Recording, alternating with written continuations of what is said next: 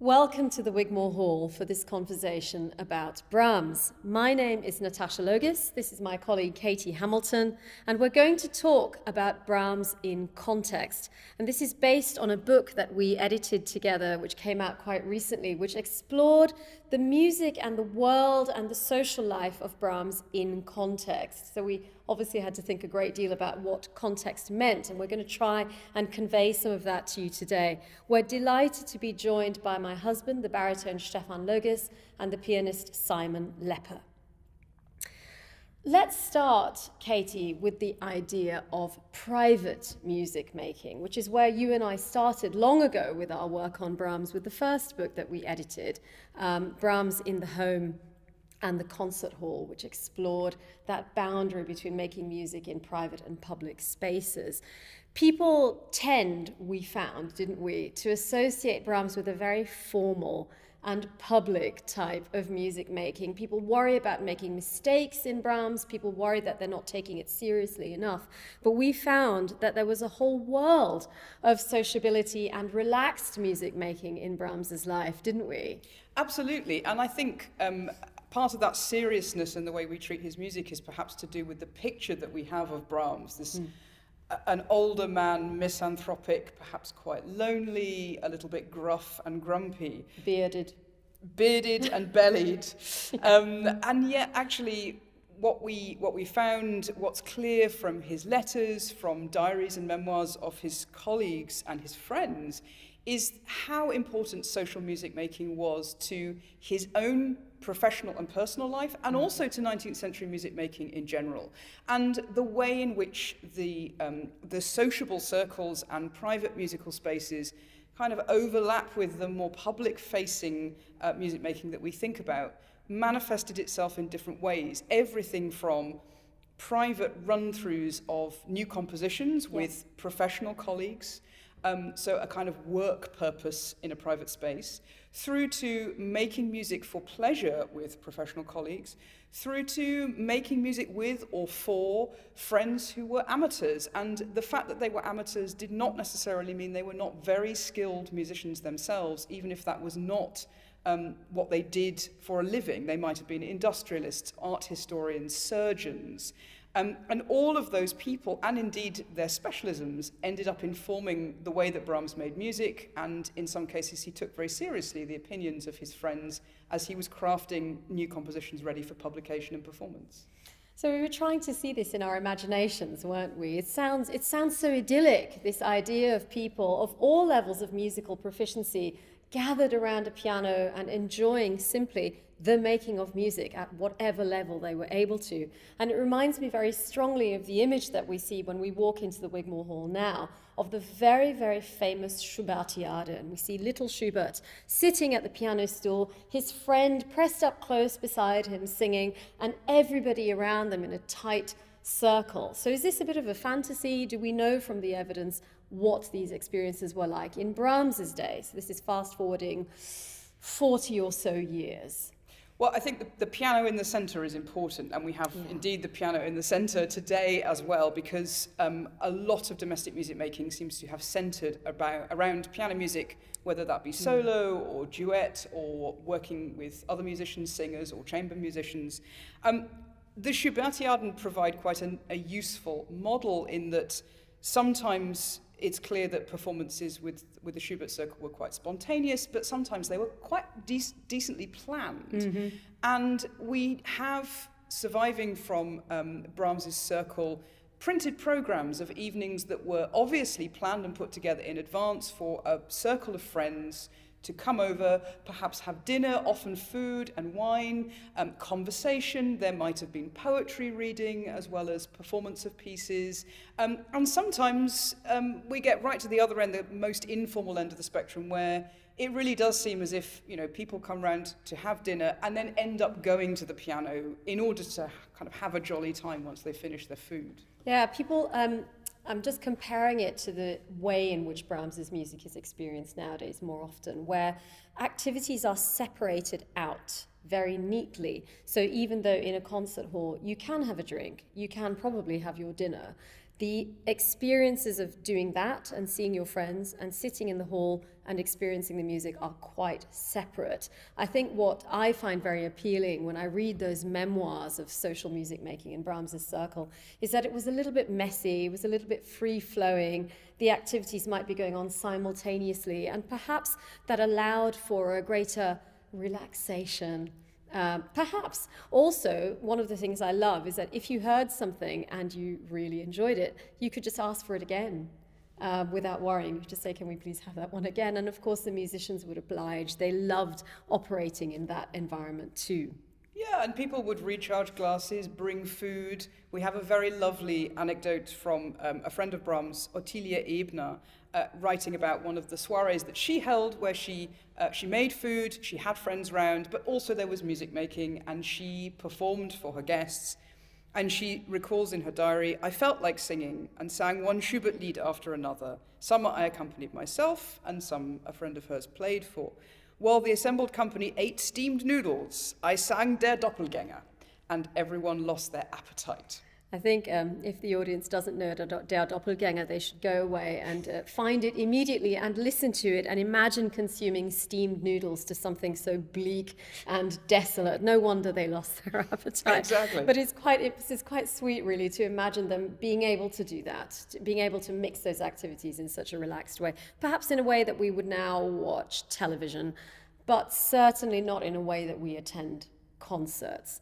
Brahms, of course, had a very large public music-making life as well, but this was an exciting counterpoint to that activity for us to discover, wasn't it? Absolutely, and clearly the other thing that emerged over the course of putting these books together was that there were, although the circle in its kind of grandest form was very, very large indeed, there were kind of core members of the social group, professional and indeed just close friends who were very interested in music, who were pivotal in Brahms's development and his education, and also, you know, getting in contact with particular poetry sources that he was not previously familiar with, in some cases the poets themselves. And the first and most important meeting, for sure, is the meeting when Brahms is 20 years old in 1853 with the Schumann family, which is such a kind of watershed moment professionally and personally. Absolutely, and that was why really we had to commission a separate chapter to talk about the Schumanns, and I think we could really barely scrape the surface of how complex that relationship was. I think audience members might be familiar with the story of Brahms's romance with Clara Schumann, and you and I know that there isn't that much evidence to support that, although it is a great story. But what we do know is that when Brahms met the Schumanns, he was exposed to Robert Schumann's library. And that opened an entire intellectual world to him that he'd previously not experienced. He'd always been a book lover. He'd bought books avidly as a teenager, but having access to the Schumann's book collection — Schumann was, of course, the son of a bookseller — was a way of him learning to function in that cultivated world. So it wasn't just that you knew your trade as a musician, but that you could understand how music intersected with, as you say, literature, poetry, the visual arts, and the behaviors that go with that. So that was one of the things that he learned from being with the Schumanns. He also learned from Clara Schumann how to be a professional, which is something bizarrely enough that Robert Schumann was not very good at teaching anyone how to be, given the sort of veering between shambles and chaos of his own professional life. It was Clara Schumann who taught Brahms how to work within that professional world. Nevertheless, Robert Schumann was artistically very important for Brahms. We keep on finding reminiscences of Schumann's music in Brahms's work. So we wanted to start musically with what the Germans called Parallelvertonungen, the setting of the same text. And in this case, it is Joseph von Eichendorff's Mondnacht, one of Schumann's most famous songs already by then, which Brahms, as a very, very young man, made a very tender and intimate and what's the word I'm looking for? A guileless setting, which we have juxtaposed with Schumann's here to try and show you how the younger and the more mature musicians' worlds overlap. Eichendorff was one of the most important of Romantic poets, evoking that particularly Germanic world of moonlight and forests and mystery. And I just love hearing how these two different composers interpret that world differently.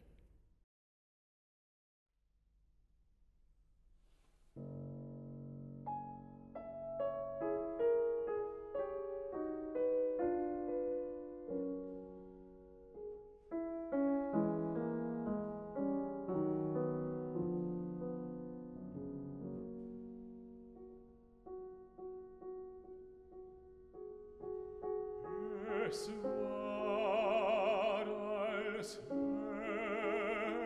hätt der Himmel die Erde still geküsst,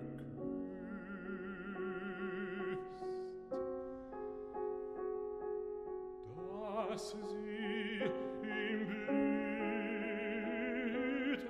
schimmer von ihm nur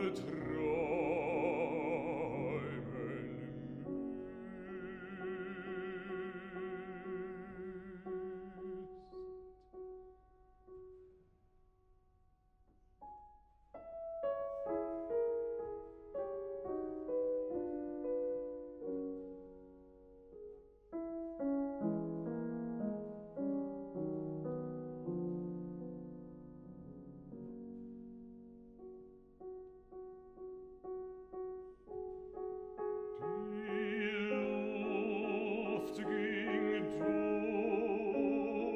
durch die Felder, die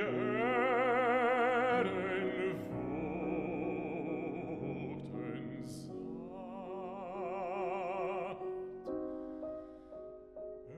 Es rauschten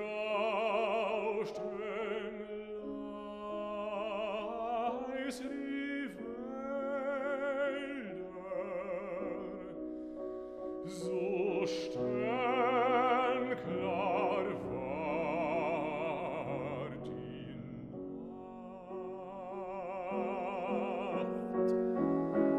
Und meine Seele spannte weit ihre Flügel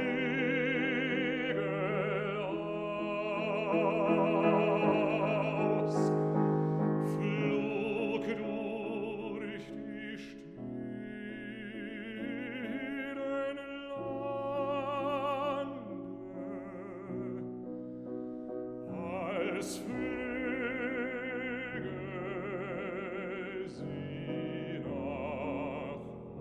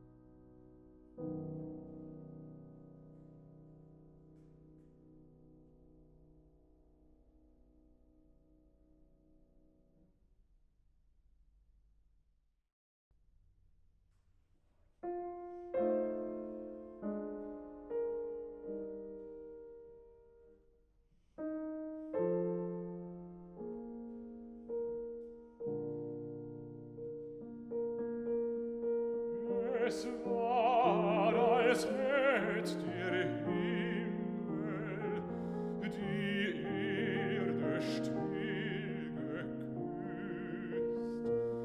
dass sie im Blüten schimmer von ihm nur träumen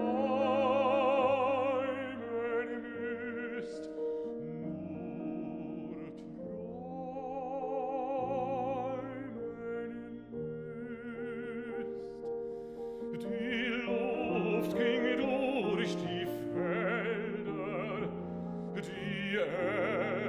wogten sacht, es rauschten leis die Wälder, so sternklar war die Nacht, so sternklar,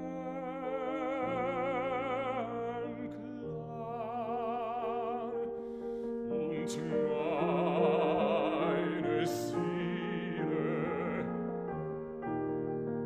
meine Seele spannte weit ihre Flügel aus,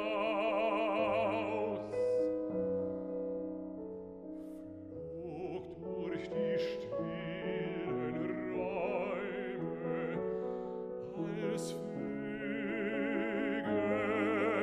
sie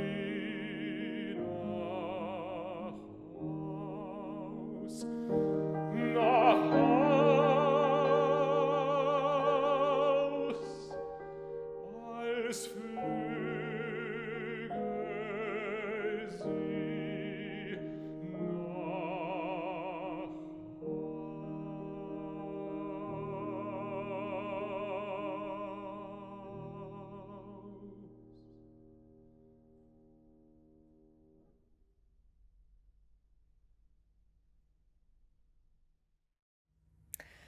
Let's talk now about one of Brahms's best-loved pieces of music, a piece that many people know even if they don't know that it's by Brahms. And of course, I'm talking about the lullaby. This is a good story, Katy, so I'll let you tell it. Thank you kindly. This is an interesting one because it has really quite a long history, this piece, and also it leads us across various different platforms of music making and even musical genres.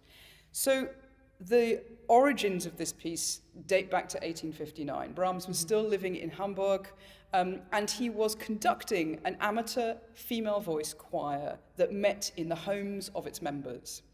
And in 1859, a young girl from Vienna came to visit her friends in Hamburg and ended up singing briefly with the choir, a girl called Berta Porubsky. She was terribly pretty. Brahms probably had a bit of a crush on her.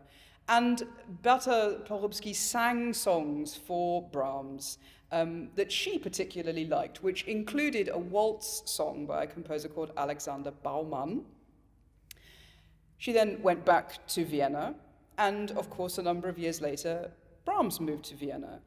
By the time they were back in touch, Berta Porubsky had married a rather rich industrialist called Arthur Faber. Yes, she was very sensible not to marry Brahms, didn't she? Absolutely. And when the Faber's second child was born, second son, Brahms created a lullaby that he gave to the Fabers as a present, the Wiegenlied that we know so well. And woven into the melody of the Wiegenlied is a reminiscence of the waltz song by Baumann that Berta had sung to Brahms all those years earlier. And indeed, it became very quickly, once it had moved from being a private gift into the public sphere when Brahms had it published as part of his Opus 49 song collection, it became a big hit, and it was arranged for all manner of instruments and vocal forces, which is kind of an important marker for us as music historians as to the pieces that were the most successful, is sheer number of arrangements that were made. So this piece was arranged for solo piano, for piano duet, for flute and violin, for male voice choir, for orchestra, for harp, for zither, you know, all kinds of combinations. And eventually, when Brahms came to write his second symphony, he sneaked the Wiegenlied theme into the first movement, but in the minor key, and he joked with his publisher that he was sending a theme for naughty or sickly children that he'd put into the symphony. So it's a piece that begins life as having a very personal, private connection for performance at home to a little baby, and then moves into the public sphere as a printed song, as a piece that can be arranged for countless different forces, and then finally that makes its way onto the concert platform in a symphonic version. And we're going to hear it as it would have been sung to the little baby Faber for voice and piano.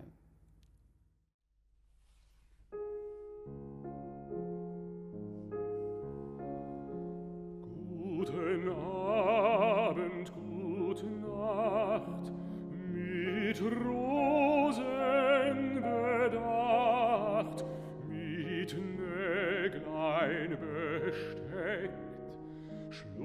Rauf unter die Deck, morgen früh, wenn Gott will, wirst du wieder geweckt. Morgen früh, wenn Gott will, wirst du wieder geweckt.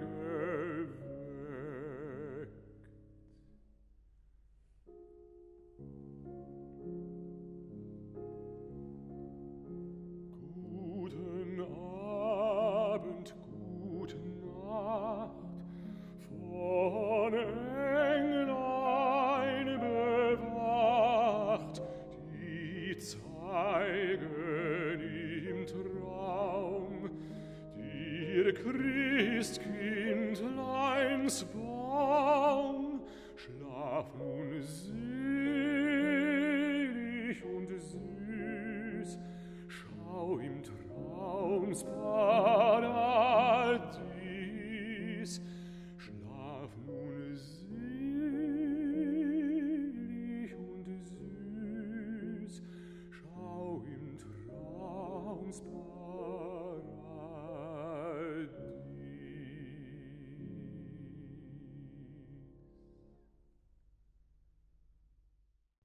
So when we think of a vegan lead, we tend to think of a female singer. We tend to think, immediately we kind of gender the song, and perhaps that's something we'll come back to later about the fluidity of performance versus poetry, gender presentation. But it's certainly the case, and certainly something that we have explored a bit in both of our books, in fact, that there were many very talented women, both as performers and as composers, whose music and whose performing life we don't really know very much about anymore. We don't tend to hear that music. And we were very keen to at least introduce our audience to one of those composers, and that's Josefine Lang. So Natasha, tell us a bit about this wonderful composer. Josefine Lang, it's a little bit heartbreaking, this story, and I think if you and I were to start our earlier book, Brahms in the Home and the Concert Hall, again, we might have made more of an effort to integrate the many women composers who were operating in Brahms's day.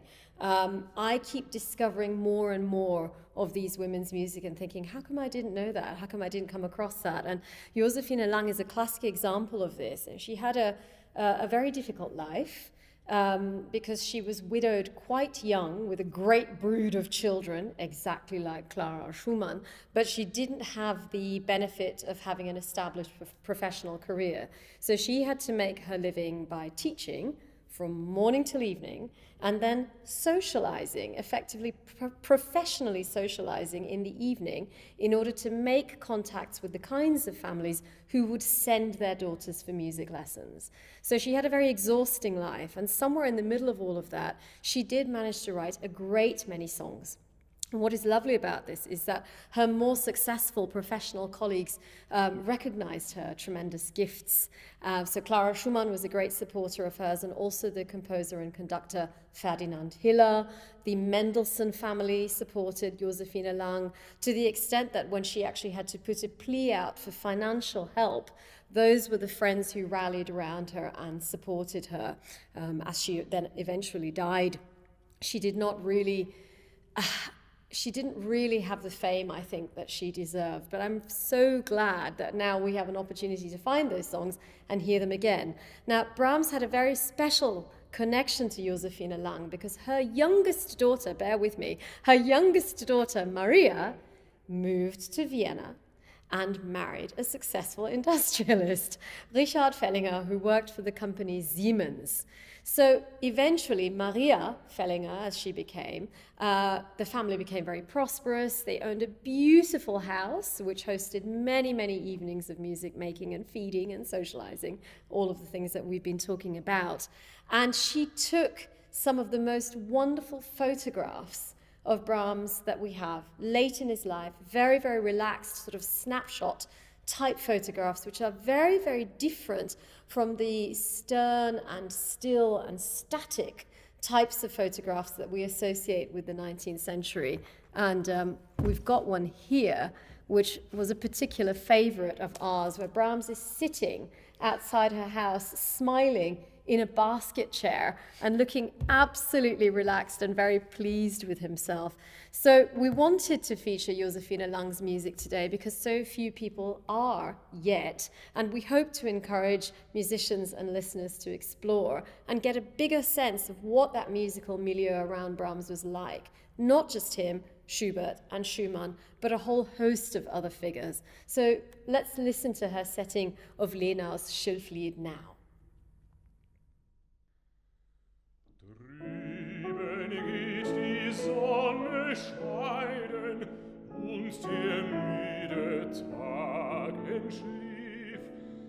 Niederhangen hier die Weiden in den Teich, so still, so tief in den Teich, so tief, so still, so tief. Und ich muss mein Liebstes meiden, Quill, o Träne, Quill hervor, traurig säusen hier die Weiden, und im Winde bebt das Rohr, und ich muss mein Liebstes meiden.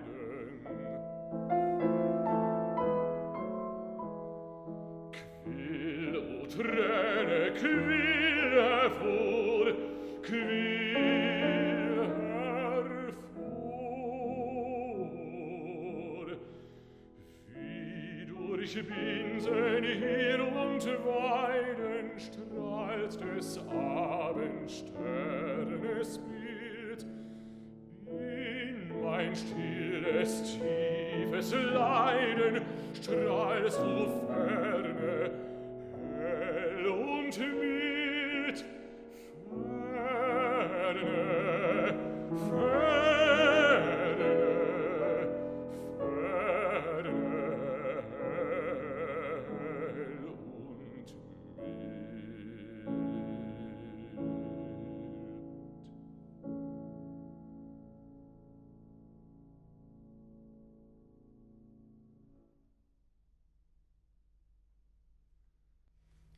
It's wonderful to hear the Josefina Lang song, Schilflied. Like the other songs that we've heard so far today, this is all music that is very much suitable for a domestic setting, precisely because it's one pianist, one singer. But it's also the case that much larger scale repertoire was made available in versions that would suit a domestic performance. So let's think about a rather different piece of Brahms now, a very large-scale work, his Requiem, Ein Deutsches Requiem. And let's have a listen to this. This is an excerpt from the third movement in a reduction for one singer and one pianist.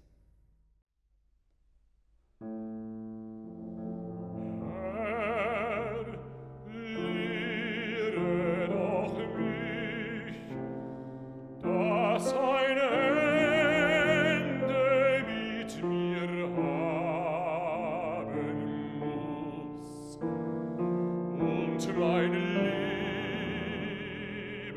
ein Ziel hat und ich davon muss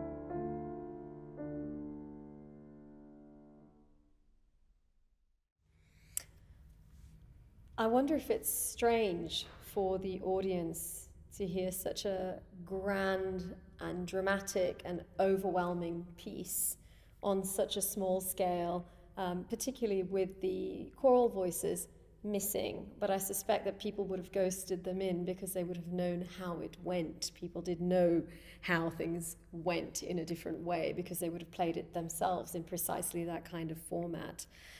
This piece, the Requiem, was written with one particular singer in mind, certainly for the male part, and this was the baritone Julius Stockhausen, who was hugely important to Brahms's music making.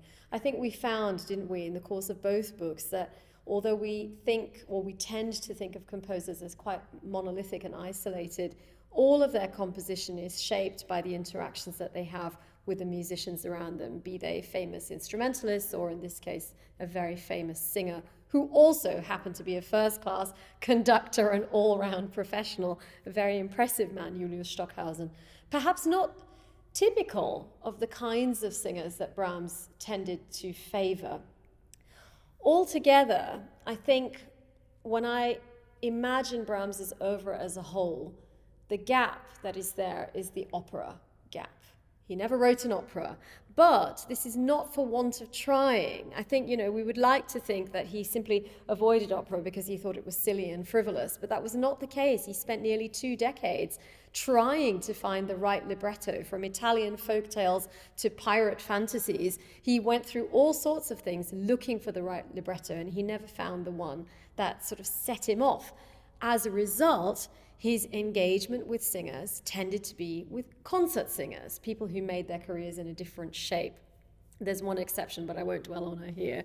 This is the gorgeous Alice Barbi, who was Italian and Italian trained and also very beautiful. And yes, he probably also had a crush on her, so that's why I won't dwell on her. But let's return to Stockhausen and that circle. Another really important function that all of those musicians had in Brahms's life was that they traveled. And Brahms did not really like traveling. He traveled within Austro-Germany. He went on 8 holidays to Italy, but his comfort zone geographically was quite small, wasn't it, Katy? So he really relied on musicians who had to travel for concert making in order to have his repertoire promoted. And let's dwell for a moment longer on the Requiem in the context of our own city of London. Yeah, and here Stockhausen was a really crucial figure in bringing the piece to the UK. Brahms never came to England, whereas Stockhausen did more than once. And whilst the premiere of the Requiem with choir and orchestra had happened in 1869, it's not until a couple of years later, in 1871, that the first performance of the piece is given in this country, but it is not the case that that first performance was also for choir and orchestra. In fact, its, if you like, full premiere in London was not until 1873. But in 1871, just round the corner from here on Wimpole Street, there was a performance of the Requiem with 2 pianists, so with piano duet, a small choir, and 2 soloists. And one of those soloists, who was responsible for organizing the performance and indeed conducting it, was Stockhausen. And Stockhausen had brought with him a reduction of the score that Brahms had made himself just for piano duet. No singers, just piano duet. And in the score, the text of the vocal parts is marked. So we happen to have surviving the copy that was used for this performance on Wimpole Street. And it's clear that Stockhausen and his colleagues went through, crossed out the vocal doublings, so that it was then possible to add the choir, add in the baritone and soprano solo parts without the whole thing becoming overburdened with what was written into the piano part. And that meant that it's a rather lovely hybrid of a kind of sanctioned arrangement on the one hand that's then been adapted for purpose for this performance. The two pianists were both professional pianists, Kate Loder and Cipriani Potter, and it was Kate Loder's house on Wimpole Street where this performance took place. And in fact, the performance that we've just heard of the opening of the third movement was constructed on exactly similar lines, because Simon was playing from a solo piano only arrangement of the Requiem by a man called Theodor Kirchner, a composer and a serial arranger of Brahms's works. He was responsible for a lot of piano reductions of Brahms's music.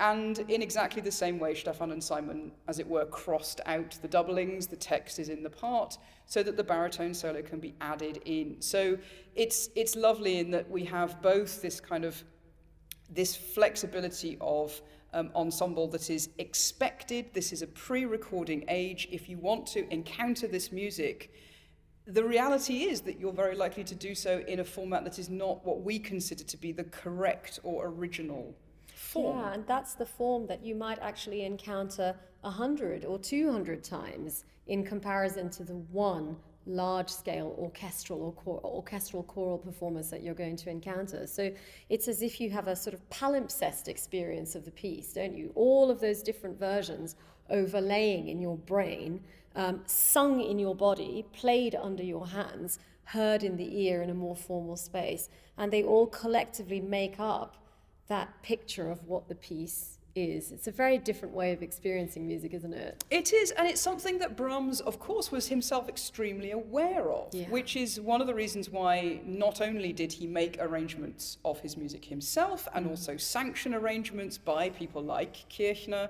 Obviously, there's partly a kind of market forces element here, because he did grumble about them, didn't he? He did, but also, you know, in order for a piece like that to reach a big audience, it was necessary to have those arrangements, precisely because concert performances would have been rare and expensive. Yes. But it is one of the many moments of care that Brahms clearly took with the way in which a piece of music was conceived. Everything from the instrumentation that he might have come up with for the first version through to how it would sit idiomatically in other versions.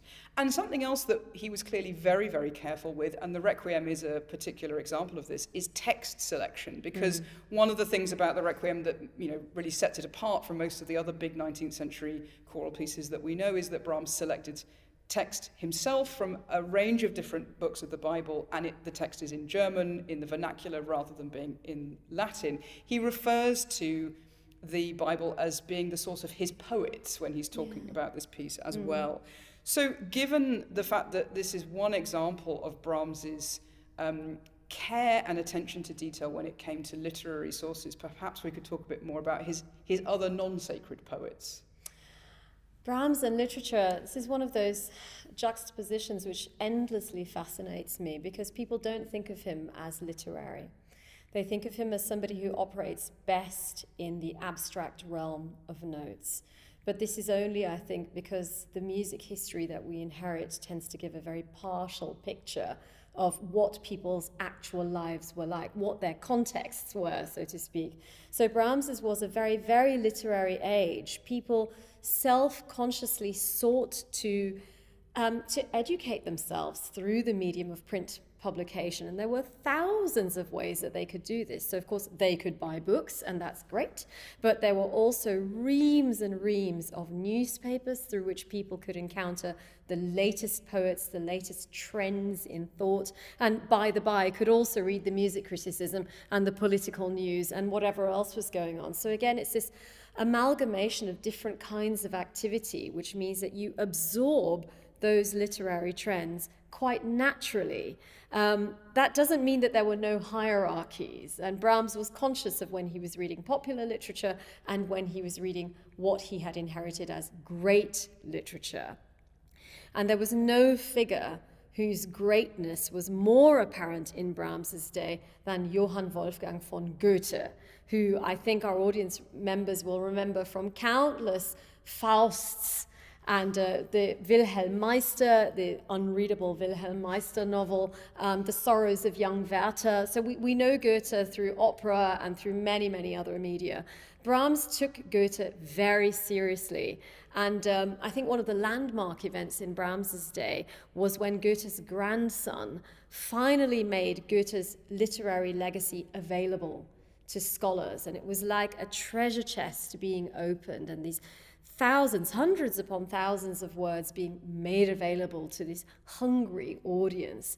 So Brahms approached Goethe with respect and a little bit of trepidation. He tended to save his setting of Goethe for large-scale and public works in keeping with the poet's dignity as it was perceived. But I think we're very lucky that he also set a handful of solo songs of Goethe, including the one that we're about to hear, Dämmerung senkte sich von oben. Goethe wrote this poem when he was nearly 80. So he was coming to the point where Brahms was about to be born, so to speak. He was at the end of his writing life. And he collected it, that particular poem, as one of 14 in what he called the Chinese-German Book of Seasons and Hours. Chinese-German, which is, again, not a juxtaposition that I associate either with Goethe or with Brahms. But this is one of the things which literature allowed Brahms to do, which was to travel without leaving his living room. I think of Brahms now, possibly a little bit unkindly, as a bit of a geographical coward. He liked his comforts. He liked his creature comforts. He liked being in an environment that he could control, down to the brewing of his own coffee in the morning, and the timing of the walks that he took that punctuated his day, and the sorts of places that he went on holiday, which are really of a type, aren't they, Katy? He tended to favor certain kinds of spaces. But through literature, such as these Chinese-German poems, he could allow his mind to range free through a language that he was comfortable with. He didn't speak any other languages, although there are good stories about him trying to speak Italian on holiday and failing, as so many of us do. So let's hear that song now and imagine that we are traveling in spirit with Brahms.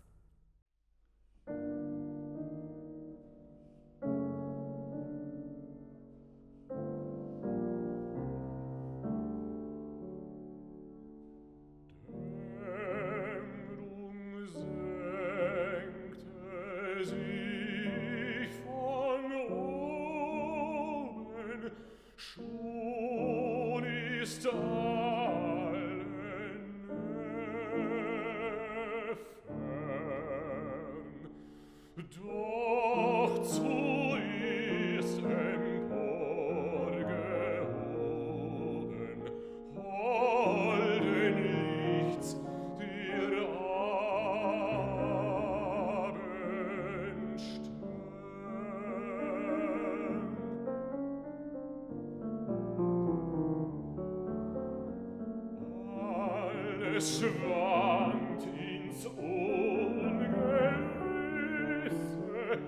Nebel schleichen in die Höhe, schwarz vertiefte Finsternisse, widerspiegelnd ruht dir See.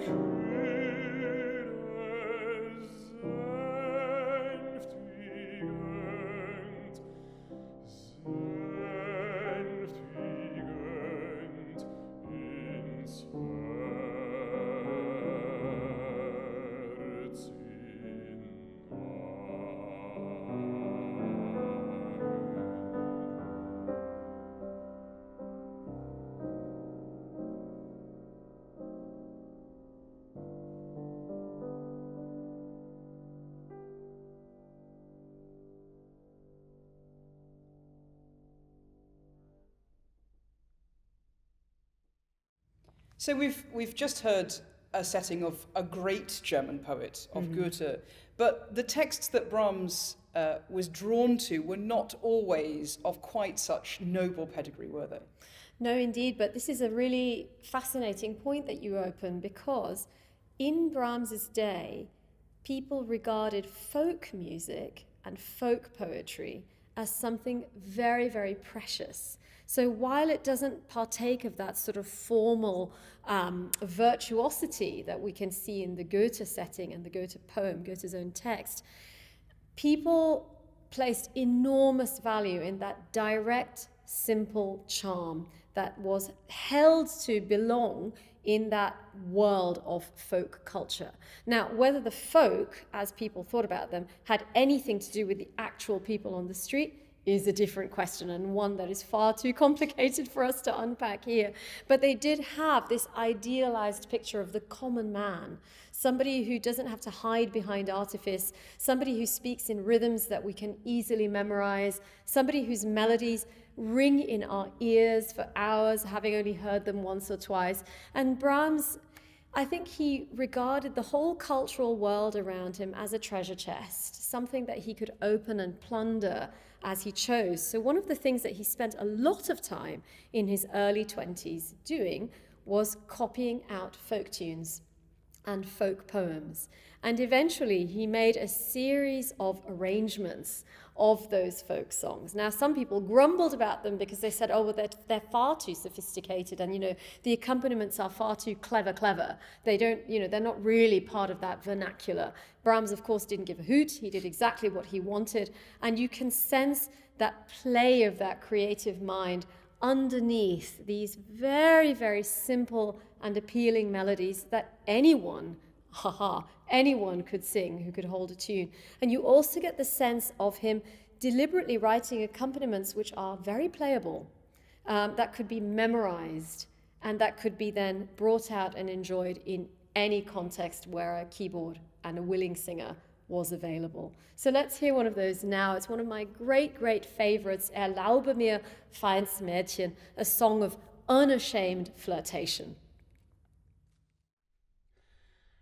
Erlaube mir, feins Mädchen, in den Garten zu gehen, dass ich dort mag schauen, wie die Rosen so schön. Erlaube sie zu brechen, es ist die höchste Zeit, ihre Schönheit, ihre Jugend hat mir mein Herz erfreut.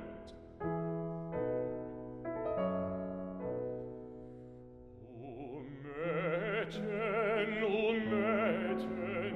du einsames Kind, wer hat den Gedanken ins Herz dir gezwingt, dass ich soll den Garten, die Rosen nicht sehn? Du gefällst meinen Augen, dass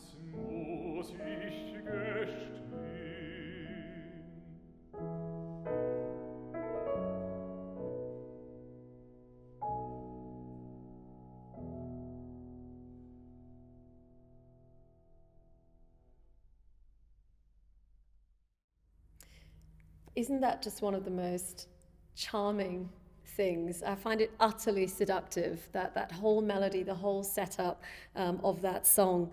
But folk song arrangements were also an opportunity for Brahms to be a little bit silly and to have a little bit of fun and to set the kinds of texts that you might not necessarily otherwise allow yourself to sing in polite company. And we really wanted to show the audience one of those today as well. This is Och Morde, ich will ein Ding haben.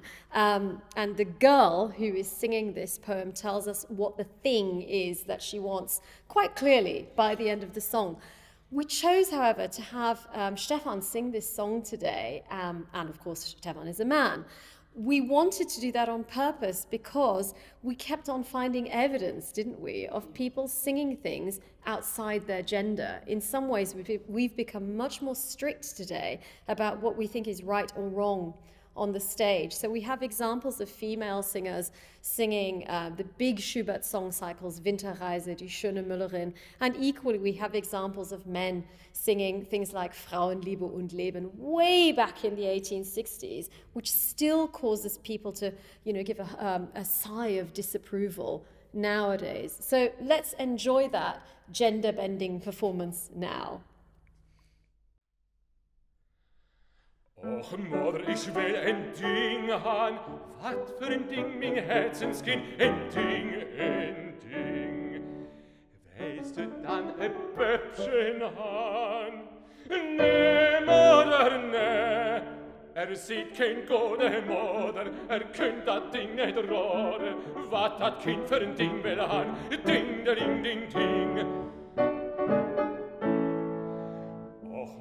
Ich will ein Ding han, was für ein Ding, mein Herzenskind, ein Ding. Willst du dann ein Ring schön han? Ne, Mutter, ne, sieht kein gute Mutter, könnt dat Ding nicht raten, was dat Kind für ein Ding will han, Ding, Ding, Ding, Ding. Och, Mutter, ich will ein Ding han, wat für ein Ding, mein Herzenskind, ein Ding. Willst du dann ein Kleidchen han? Ne, Mutter, ne, sieht kein gute Mutter, könnt dat Ding nicht raten, wat dat Kind für ein Ding will han, Ding, Ding, Ding, Ding. Och, Mutter, ich will ein Ding han, wat für ein Ding, mein Herzenskind, ein Ding. Weißt du dann einen Mann han? Ja, Mutter, ja, seht ein gute Mutter, könnt dat Ding beirode, wat dat Kind für ein Ding will han, Ding, Ding, Ding, Ding.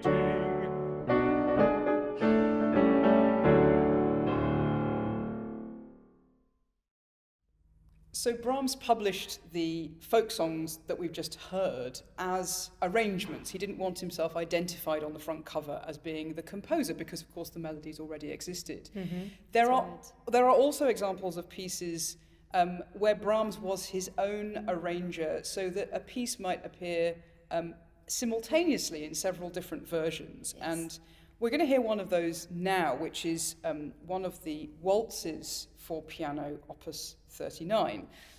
Now, arranging is such an important part, and we've touched on this already, of 19th century musical life, precisely in order to allow a musically literate public. And that is something that really cannot be underestimated, that middle and upper class, and indeed working class audiences as well, had some musical literacy, which meant that this music could be made available to a broader audience, rather than us just sitting and listening.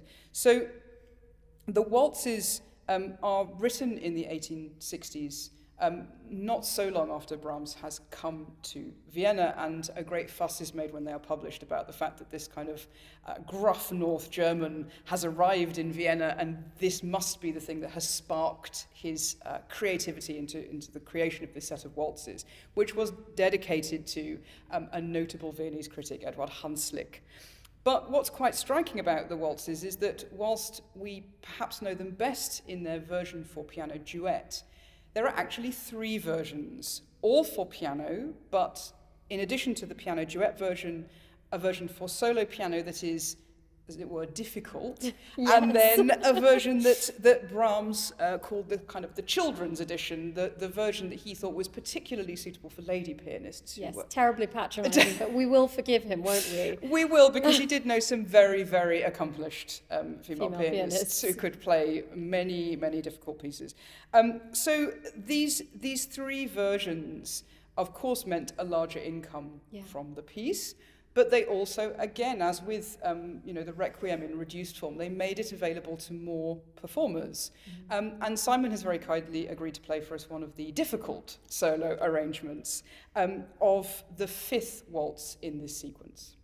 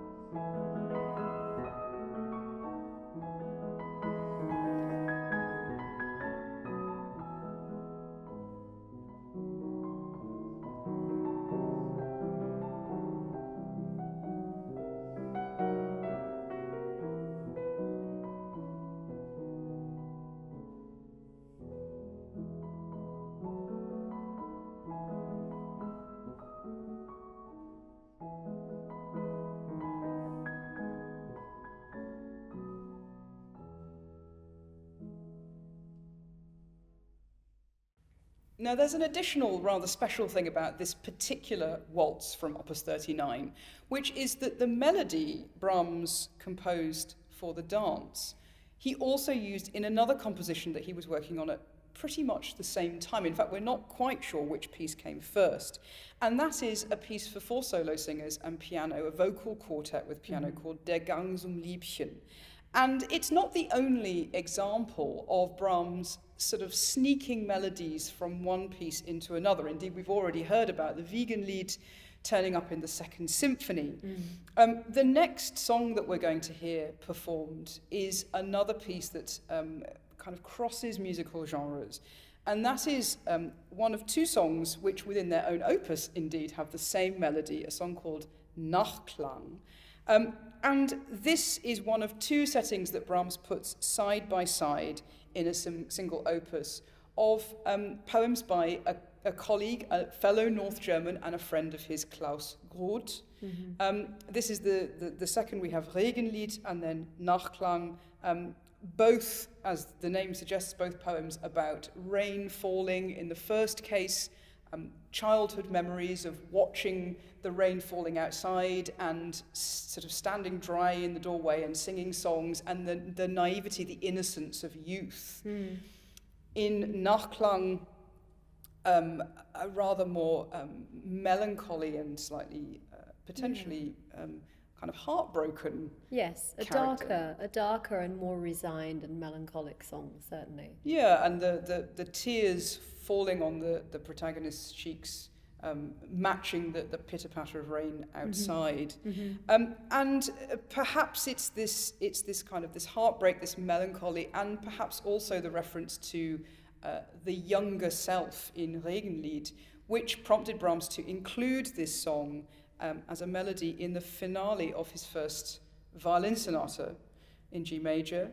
And in fact, the song in the last movement comes to form the basis of the musical construction of the first and second movements. And that certainly brings to mind a composer to whom Brahms was greatly indebted, Franz Schubert, who in so many works took a song as a starting point within an instrumental piece that is then constructed around it.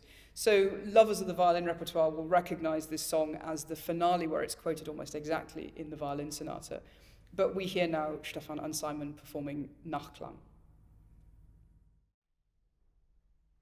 Regentropfen aus den Bäumen fallen in das grüne Gras, tränen meine trieben Augen, machen mir die Wangen nass.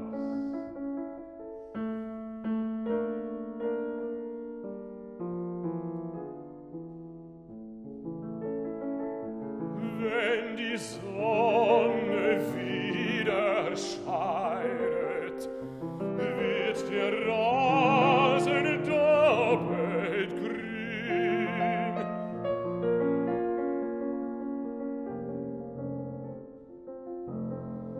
Doppelt wird auf meinen Wangen mir die heiße Träne glühen, mir die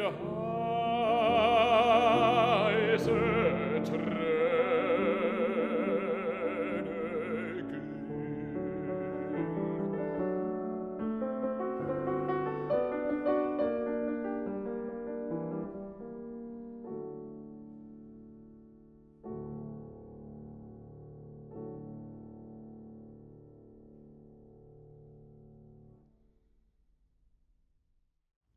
We should bring this to a close, shouldn't we? We could do this for hours, that's We the problem. could do this for hours, but we are going to bring this to a close by asking now, what do we, as musicians, as music lovers, make of all of this? It's quite a bewilderingly messy world, isn't it? There's lots and lots of different things going on at the same time. All of our hierarchies are upset by the kinds of music making that we found in the creation of both of those books. So, you know, we have... What are the key themes that we are left with all of this? Well, I think one of them is the fact that so many people could be users of this music in the sense of actually making it themselves. And that goes for amateur composers and improvisers, as well as those who were playing arrangements at home, playing original versions at home. You know, there are, of course, those among us who do still make music at home for pleasure, but it's a much smaller percentage of the population now who has that level of musical literacy to be able to understand the scores. And it's the growing kind of gap between the music makers and the audiences that has perhaps caused us to lose perspective on some of what was going on at the time that Brahms was writing. Yeah, absolutely. I think it's a shame, really, because if we only think of, when we think of Brahms, we only think of something like the piano quintet, which is formidable. It's a horrifically difficult piece to play. We might then forget all the rest of the context that we've tried to bring in today. All of that music, which really somebody of not enormous musical skill can enjoy and take a great deal of pleasure from. And I think the other thing which we'd love to leave our audience with today is this idea of a concert being a version of making music with friends, that ultimately music is a sociable act. It's something that draws us together, around which we can forge our relationships. And in a different way, that could take place in the concert hall, couldn't it? It could, and indeed it did. Certainly something that we see right through the 19th century and into the early 20th century. Well into the 20th century is miscellany programming. And indeed the early years of programs at Wigmore Hall reflect this very nicely, of, you know, concerts where one would have vocal items, piano items, perhaps a violinist who would join the party as well, so that you had a real kind of like a sort of selection box, a sort of sweetie selection box of lots of different kinds of music making in a convivial spirit within a single gathering. And the other thing to say about those early years of the Bechstein Hall, as it then was here, is how many of the musicians that performed here were in some ways associated with Brahms. singers that he knew and worked with, piano students of Clara Schumann, who were responsible for giving the British premieres of a number of Brahms's piano works, and others who were familiar with his repertoire from having travelled to Germany and Austria and worked with him. So there's a very, very strong connection between Brahms's social circle and music making in this country, where his music was extremely popular. Yes, we can still hear that legacy today, can't we, in spaces just like this one.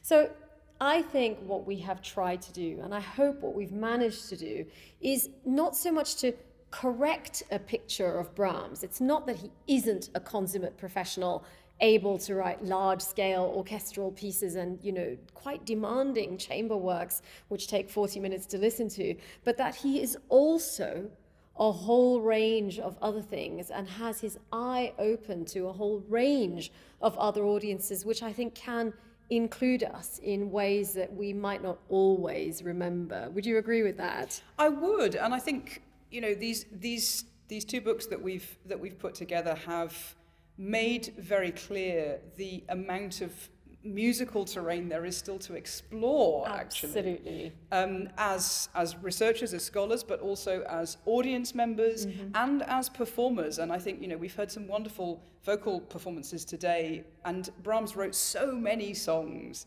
that the more we have the opportunity to hear as broad a range of those songs as possible, rather than the kind of the 8 or 9 favourites, which is exactly what's led to this slightly narrower idea of what his leader and his output are about, the more we will come to gain a fully rounded picture of him as composer, as professional music maker, but also as convivial music maker with friends. Absolutely. I couldn't agree more.